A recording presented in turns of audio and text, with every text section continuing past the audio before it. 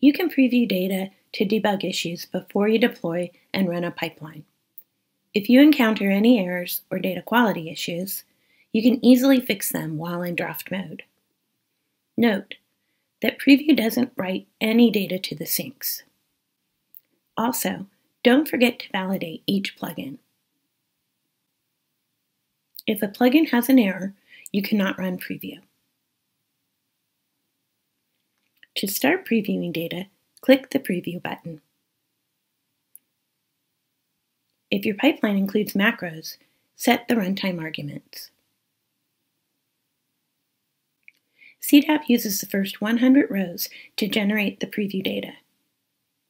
You can change this setting. You can capture metrics or not. Select the execution engine and add any program preferences. When you're finished configuring Preview, click Run.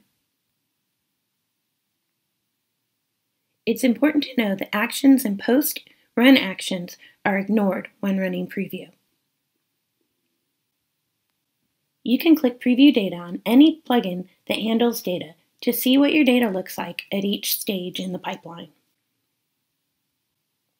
The Preview button is a toggle, so be sure to click it again to exit Preview.